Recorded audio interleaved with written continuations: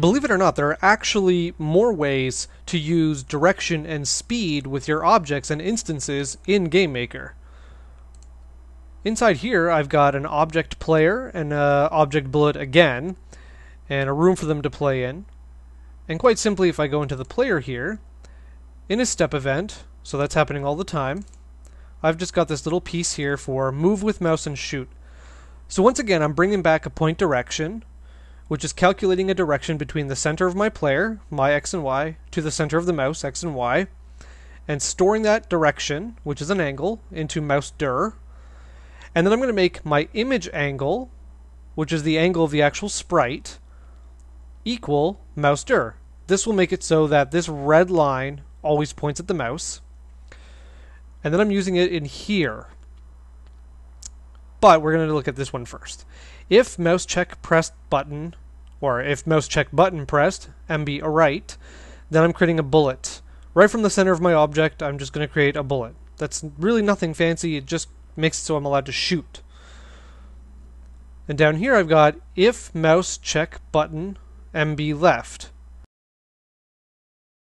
But we're going to start here with motion set. There's also motion add, but we'll get into that in a sec. So if mouse check button, mouse button left, this means if I'm holding it, because I'm not checking press or release, so if I'm holding down the left button, motion set. This is the function we're looking at. It needs a direction and a speed. The direction will be mouse direction, which is the way I'm facing, and I'll move 2 as a speed. That's similar to 2 pixels every step.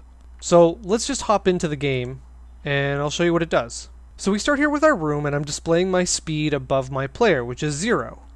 As you can see, yep, my image angle follows the mouse. But if I hold down the mouse, the left button of the mouse, look at that. Unfortunately, with motion set and motion add, you're not taking away speed. So even though I've released the mouse button, I still float in that direction because I'm applying the speed of 2 at the direction of the mouse.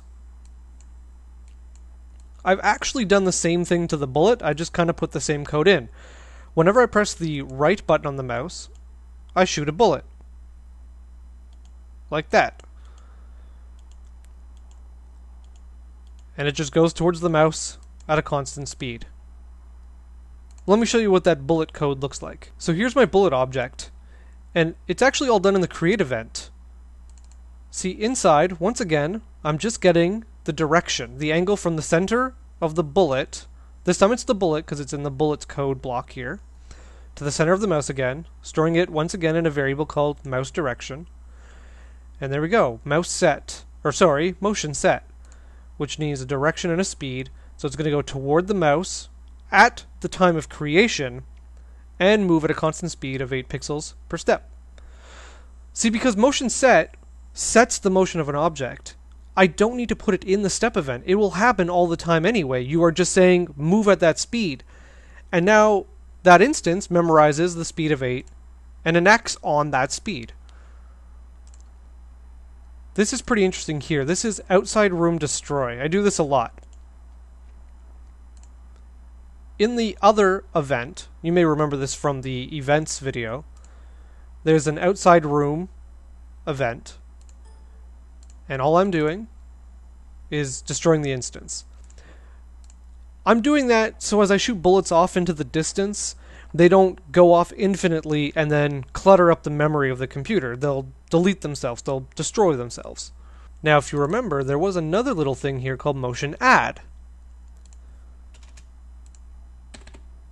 Now, motion add, unlike motion set, sounds like what it is. Instead of setting an exact speed like 2, it will add a number to the current speed. So let's see how this is different. If you remember, my speed was always 2, and I moved toward the last position wherever my mouse was when I was holding the mouse button down, the left button to be precise. This time, it'll add 1 as long as I'm holding down the mouse button. And it just goes crazy. So there we go, I keep adding 1. Now you're wondering, well, if you're adding 1, how are you getting these decimals? Well, that's because when I start going at angles and different speed, like, say I'm going straight up and down, going straight down, but then now I go at an angle, well, that's a 45-degree angle. The speed for that isn't going to be a flat number anymore, that's going to be a decimal number. So that's how I'm getting these decimals, even though I'm only applying 1. But you see I can go one way and then the other way. It's like doing acceleration and deceleration. And I can even kind of orbit myself around the mouse. But there we go, that's another way to use speed and direction to manipulate instances in your game. One way this would be cool is with a collision. Say my player collided with another object, and then when it did, it passed this direction and this speed onto that object. It would kind of be like a game of pool, where one ball hits another ball and transfers its inertia and velocity onto the second object. But we'll get into that when we get into other move functions and other collision functions.